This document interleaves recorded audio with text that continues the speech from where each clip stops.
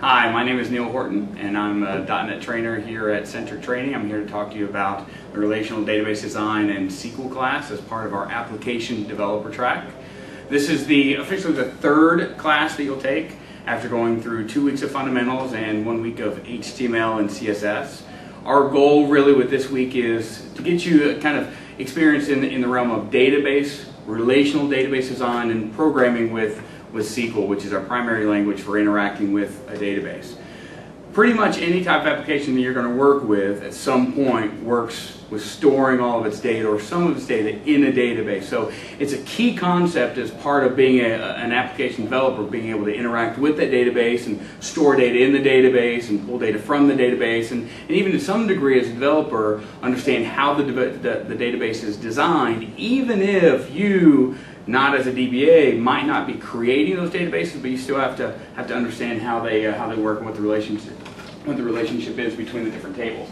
So the process of creating a database, the first step is what we call normalizing that database. So we take all this data that ultimately is interdependent, and we take that and create these different tables. So here you see we've got a products table and categories table for those products, and even suppliers for those products broken out into a separate table. By putting that data in separate tables, we're able to treat each one of those groups as kind of independent objects. And it kind of ties back to some of the things that you learn in fundamentals of C# of creating objects and classes. Some of the same concepts kind of carry over when we get into creating databases and learning SQL.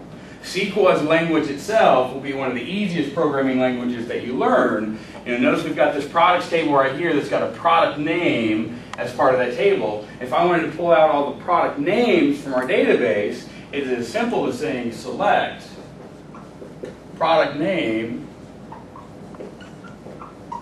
and we come down and say from what table that's going to come from, which in this case is products.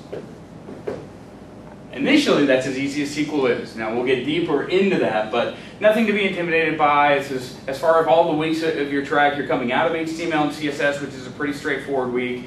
This week should be about the same. Pretty straightforward. Language concepts aren't horribly difficult, and it'll be a fun class. Lots of good stuff that we'll do. So I look forward to seeing you in as part of our relational database design and intro to SQL. Thanks.